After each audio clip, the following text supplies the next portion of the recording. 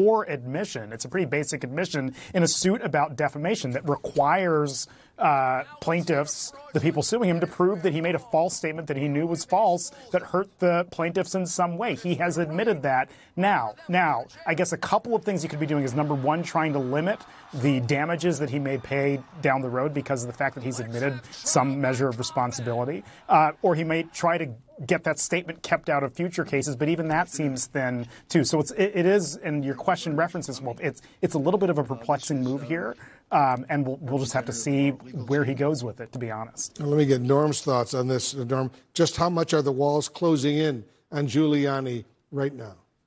He's facing serious peril in this defamation case, Wolf, and we've talked together about some of the other defamation cases that have been tremendously damaging, like the Dominion case.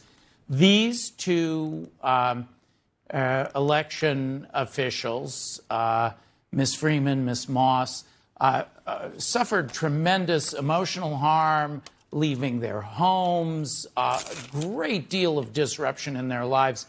Giuliani says he's going to fight damages, but they may have very substantial damages that they can collect against him. He claims he has constitutional defenses, but that's not going to stop, I think, the legal peril that he faces here.